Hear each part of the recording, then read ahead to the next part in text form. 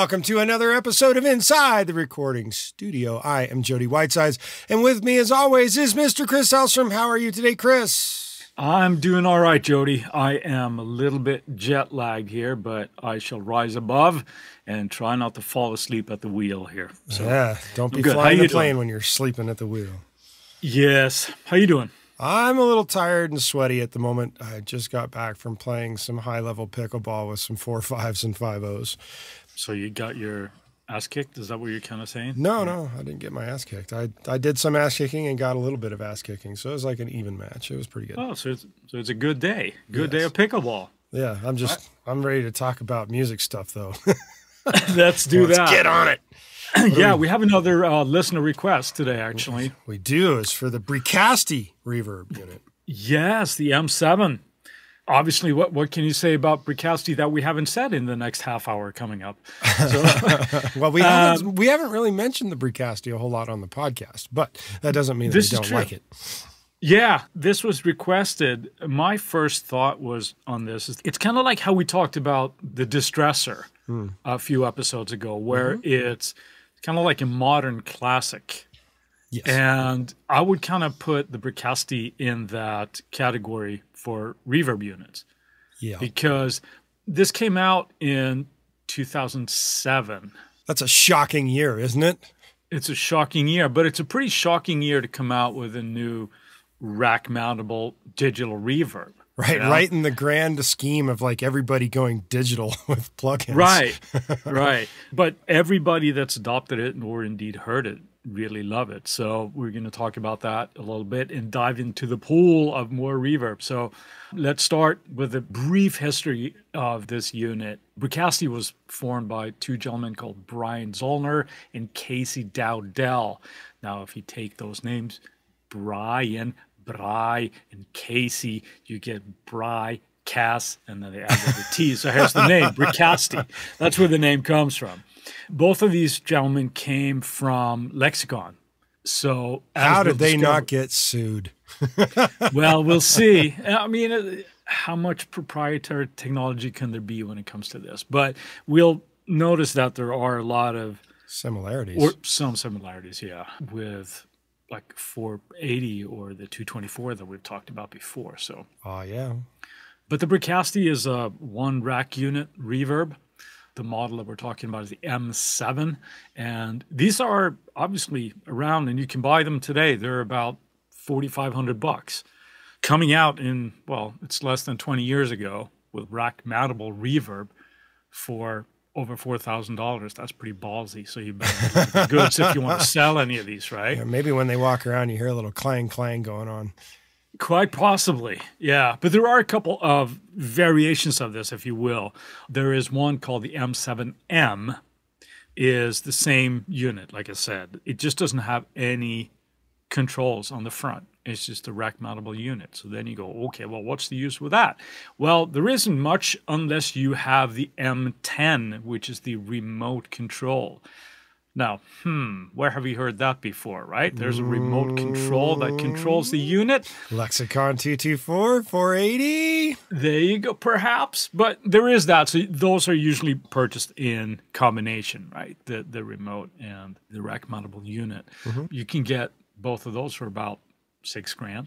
You know, if you just want the remote, that's about $2,600. But you wouldn't obviously buy the remote if you don't have either one of these units. Why not? You could just set it on your fake console that sits on your fake desk, and you can fake people out while you're still doing everything in the box.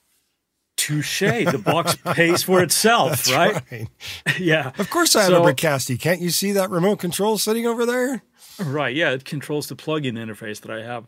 In all seriousness, that's the unit. So any version of that you have, it consists of, it has 6 dual processors inside of it that does all the processing. And it can go really high on its audio quality in digital format because it's like 192K with 24 bits of depth and resolution there, mister. Indeed. Frequency range from 10 hertz up to 20K. That's all we hear anyway, if we're lucky under the best of circumstances. Yes. Yeah. Obviously, high quality unit. It can run in stereo, or as in just stereo analog, 2 in and out, or it can do digital AES, which is a single cable. Well, real quick before you bolt on this, maybe you should describe the AES cable, because I'm not sure we've ever described what an AES cable is. All right, well, tell us about the AES, Jody. Well, you get a nice cable that looks like an XLR cable, but it's meant for AES connections, and bing, bing, you connect them in. It's digital XLR looking thing. Right. It does have some MIDI as well that I just briefly mentioned there. It's primarily for patch switching, right, that you can do that. That's a funny thing I want to get back to later when we talk about some people that actually use this, but I'll touch on that again. You can chain up to 8 of these bad boys. That's a lot of reverb. That's a lot of reverb. Obviously, unlike plugins, right? If you're using it for single use, you can have up to 8, as opposed to a plugin, you can have as many as you want, obviously. Right. But as many as your computer can handle. Right. But 8 is the limit for a remote control. So you can just kind of daisy chain these and control everything from your desk, as it were. So you don't have to run back to your rack. But tell us a little bit about the layout, Jody, if you would, of this unit. I mean, it's a reverb. Right, so you kind of get. Well, it's a nice looking single rack unit space, and it's got like some LED readouts and some knobbies type things. So you've got an input knob, so you can dial in the amount of gain going into the unit. You've got a display that gives you your LED readout with red text. Beep, boop, beep, boop, beep, boop, beep. And your navigation functionality comes from some up and down buttons and a scroll wheel in order to adjust any parameters once you get to your certain section you wish to mess around with. You've got 6 buttons specifically for editing. You've got 4 other buttons that give you a quick favorite patch recall. So you essentially have 4 favorites on the front end of this box. Then you also have a tap tempo button, which to me is like, where are you putting this in your rack unit that you can sit in front of your DAW and tap the tempo? I know they have desks where you have them kind of angled up at you and maybe you put it there, but it seems like if you're really going to have it with especially if you have a remote, and I'm assuming the remote actually has the tap function too.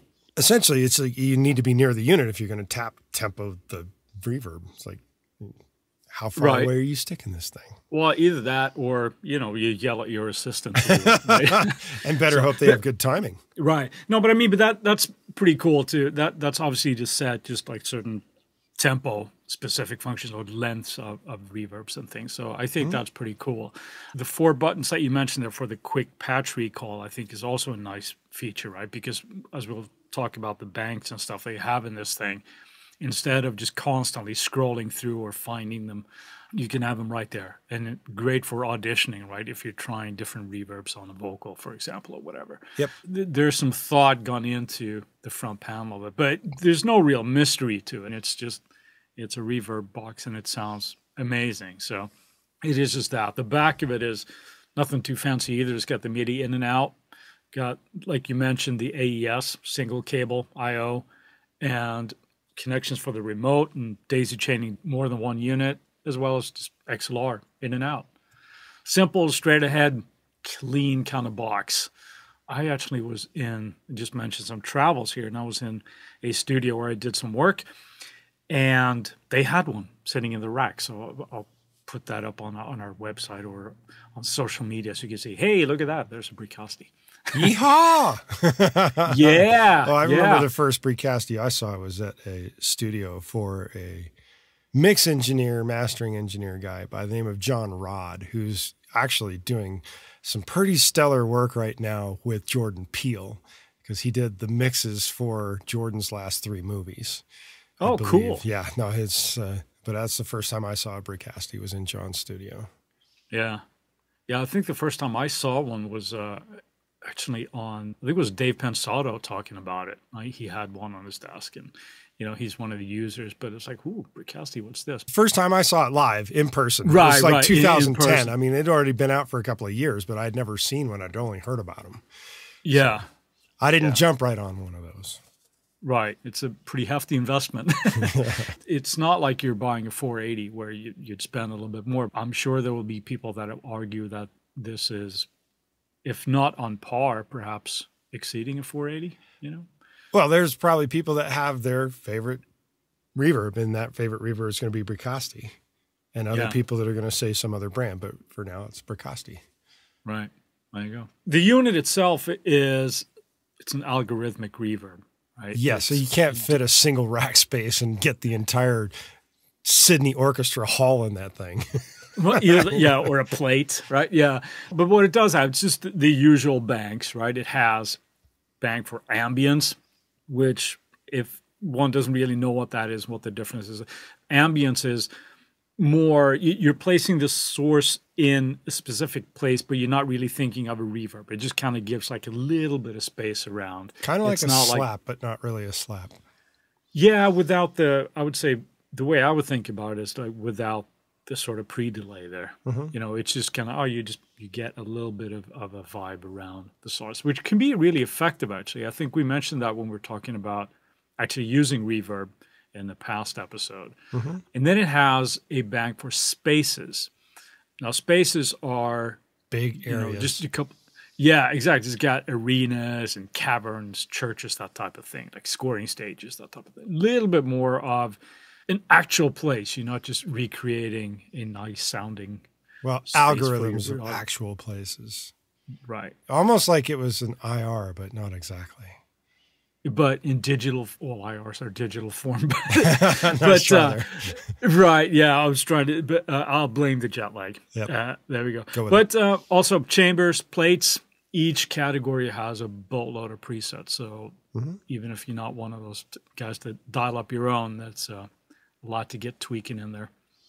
And with that tweaking ability, we're going to take a moment for a word from our sponsors. And we're back. And now we're going to dive into the tweakability by way of the controls. Kick us off. Well, I keep saying this phrase, it's a reverb unit. So you're going to have the usual suspects, right? You're going to have your pre-delay, the time, size, diffusion, all that type of stuff, right? But one thing that I thought was really cool about this is we mentioned when we talked about the 480 that there was like a crossover that you could set frequency-wise, and then how you could have different reverb tails on those different frequencies. The Bricasti does the same thing, except it's actually 3. So you have 2 crossover points. You have for the low frequency and the high frequency. And there's a lot of overlap there. But that leaves you obviously with 3 different times. One for the low frequency, the mid, and then the high frequency. Right. And the low frequency can go from 80 hertz all the way up to 4.8K. That's a pretty big range. And that's a pretty big range. And speaking about big ranges, the high frequency goes from like 200 all the way up to 16K. That's just an insane range.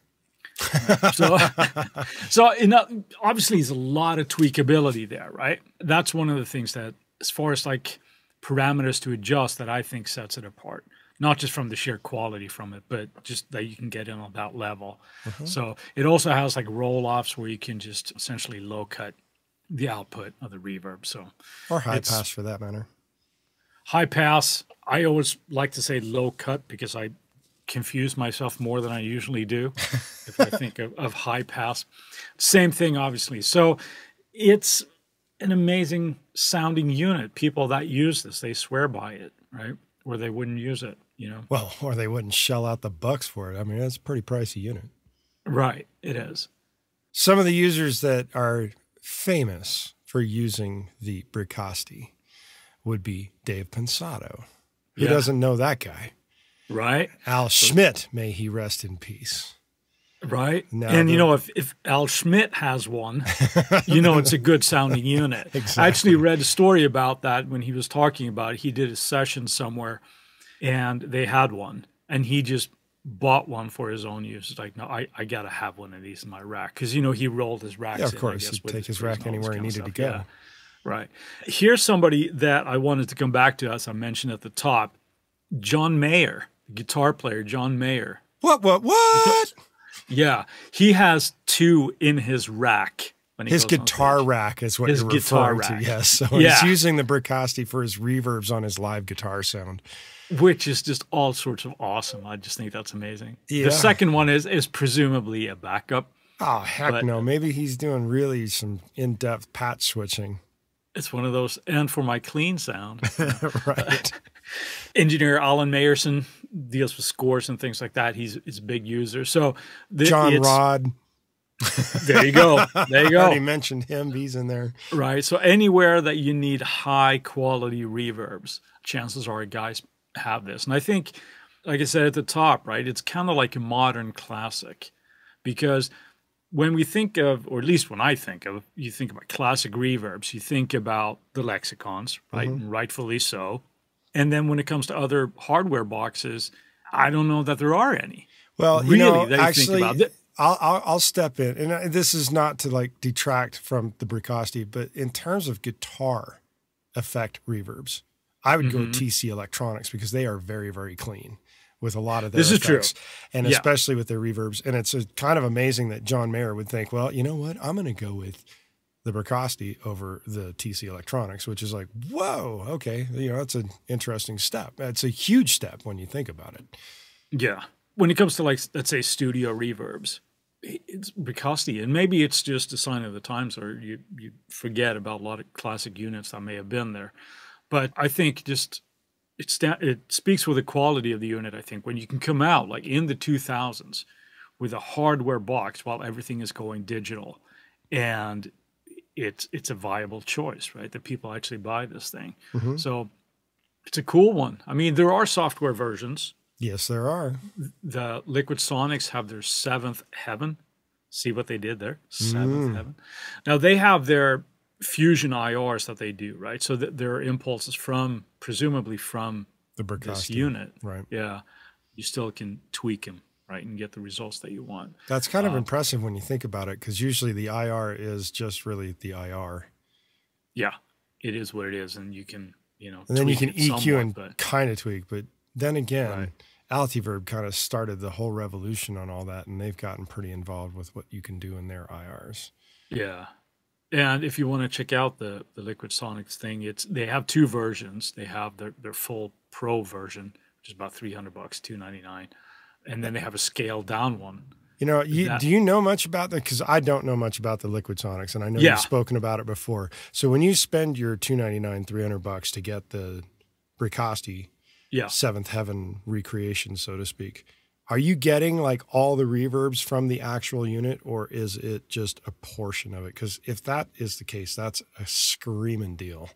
I believe that's it. That's all of it. Wow. Yeah. That's also one. I mean, because Liquid Sonics, they make the Verb Suite Classics. That's part of the Slate bundle, and that's my go-to reverb at this point. Is the Verb Suite? Yeah. And it has the Bricastis in there as well. And I'm not sure if it's every single preset that's from the original Bricasti, but there's a lot of them there. There's a lot of them in each category. So it's, a lot of functionality in there, and it's a great sounding reverb. But the cool thing also then, like you mentioned, it's not just a static IR, if you will. It's like you can change the lengths and things, which you can with some IRs as well, but that it stays sort of true to form, and you don't get zipper noises and that kind of thing. Right. So it's pretty cool. But Liquid Sonics, to go back to that, they have a scaled down version as well, which has a little bit of less tweakability, I guess, but you can get the same type of thing for like $69. Yeehaw. Yeah. That sounds like a good deal. And then if you really want to be a not nice person, you can find IRs that you could load into your favorite IR loader, because I've heard of people doing that. Oh, yeah. I mean, they're, a quick Google search will just give you, I used to have them for, and it was sort of like an official thing. It was some company that just had done it, and they just gave the IRs away. It wasn't like somebody had just sneakily done this, from what I understand. Okay. They just did it, and I had it for Space Designer and Logic. Yeah. Presets for all that kind of stuff as well. But so there are those out there if you just want to listen to it, if you go on reverb hunting. So lots of options for you there, even though that not many people might do like a one-on-one recreation of it in software form. Yeah. The closest one you're going to get is probably the Seventh Heaven, So go buy it if you really need it. Yeah. And you can't afford the full box. Yeah, maybe try the IRs first before you buy the hardware unit. Or if you have the funds for that, by all means, go buy the hardware unit because you're probably not going to be disappointed. So you mentioned that you've had these IRs, which means you've kind of used it. So where would you use these? Quick answer, anywhere that you need reverb. It's as simple as that. I mean, it's great. I mentioned in the past where I'm not one of those that when I'm going looking for a reverb in a mix that I go, okay, let's shoot for the 480 or the Bricasti. I simply choose a reverb that's just going to work. And whether that is a 480 or a Bricasti or whatever, it's less important to me. But it has gotten a lot of use. A lot of times those are my kind of go-to first, and you can usually find something pretty quickly and then tweak from there, right? Yep. So I use it, anywhere. Vocals, used it on drums, on pretty much anything, but it really sounds great on whatever you want to throw it on. Yeah, everything I've ever heard it used for is just like, it makes me want one. But then I've tied myself in pretty good to the Lexicon side, so. Yeah. So, but that's why I'm thinking, well, maybe Liquid Sonics, that might make some sense right there. Yeah, you should check it out. I mean, I like their stuff. They have other ones as well that's not on topic for this, but they have one that's called Lustrous Plates, which is another reverb I have. That's from Liquid Sonics, but it's also part of the slate bundle type of vibe, where it's all these different slates or all these different slates, all these different plates. Freudian slip there. Yeah, they do reverbs really, really well, and part of it is obviously on the shoulders of the Bricasti. So there you have it. That is a little history of the Bricasti. The fact that it sounds really damn good, and it's only a single rack unit. And you can make it look really cool on a desk by spending a little extra and getting the remote control. Yeah. And then, of course, like you mentioned your buddy there, where people are doing it in or mixing scores and things in surround or even Atmos now, right? It isn't capable of doing surround. So you would actually need multiple units. Yeah, you'd need, exactly. And I've seen people have their racks, and it's like 7 of them. It's like you can actually daisy chain up to 8 of them. Right. It's like, what is that? 8 times 4.5. It's expensive, is what it is. Damn right. There you go. All right. Yeah. And with that, we'll move on to our Friday finds. Chris, what have you got this week? I realized that Spitfire Audio, the high-end sort of sample instrument makers, have come out with another part of their Originals series, which is their cheap instruments, basically like $30, I think. They came out with Epic Choir, and that was something that, a lot of people have been screaming for. No pun intended. Actually, I walked right into that one. Yeah, it came out and it sounds great. So if you're looking to add some like choirs for your scores or your soundtracks or even just your music, check them out because it could be a very, very cost-effective option, and they all sound great because, they're from Spitfire. So there you go. What about you? What do you got? I'm looking at something from a company called Have Audio. I know them. Yep. Do you know? Yeah. They have recently released something called the UAP for short. It is the Unique Audio plugin. And this particular plugin sounds like the kitchen sink to me. Okay. It features playable leads, atmospheric sounds, drones, soundscapes, hits, risers, whooshes, drums, wavetables, rhythmic loops, and lots of other weird textures and effects. And it's built and made for playing with Contact. So you must have Contact Player in order to use this. And right now they're doing an introductory offer for €99 up until, I believe, about August 15th. So of 2022, obviously, if you listen to this way past that date, the price is going to go up and you'll spend more. But the interface looks pretty interesting, and just the sheer multitude of sounds that it appears to be getting out of it just with the simple plugin is pretty insane. And my understanding is they are going to expand upon this in the future with expansion packs. Unique Audio plugin. Sounds pretty comprehensive there. Yes, for all your comprehensive needs. While we've got your attention, we ask that you go to InsideTheRecordingStudio.com and sign up for our mailing list. Doing so will get you weekly reminders about the Tuesday tips when they come out, and we'll make sure that you don't miss any future episodes of this lovely podcast. Send us an email at goldstar, GOLDSTAR, at InsideTheRecordingStudio with the word Bricasti, BRICASTI is the way it's spelled, and you'll get something cool back in your inbox. If you have a topic or suggestion for Chris and I to explain in a future episode, just like today's episode, contact us at the contact page and we'll put it into consideration for a future episode. And with that, I'll say, see you next week. Thanks for listening, people. I'll talk to you later, Jody.